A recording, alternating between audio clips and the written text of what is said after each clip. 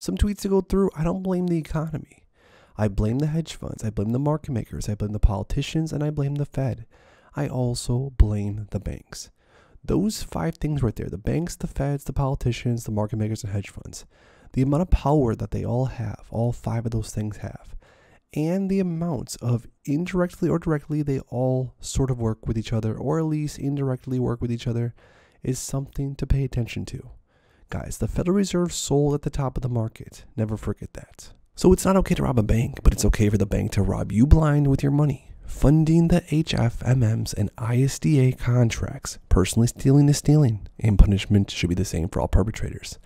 And hopefully in due time, the SEC, the DOJ, will follow through with what they promised, because there was reports earlier this year that they were going to be cracking down on short selling and other things. But until now, we haven't really heard much of anything.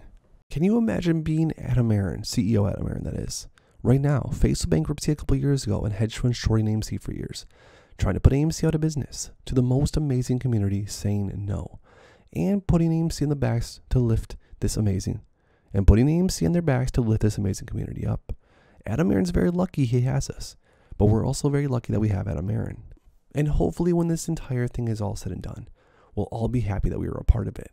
AMC is done. It squeezed, you missed it, right? If so, then why are they still trying to get us all to sell? Why is it still being talked about so much? Why is the market in turmoil? Why is everyone still trying to convince us all that AMC is trash?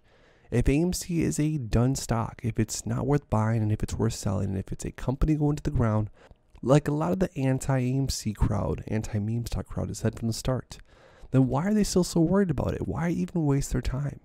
But I ask myself, is there a bigger picture? What's really going on here?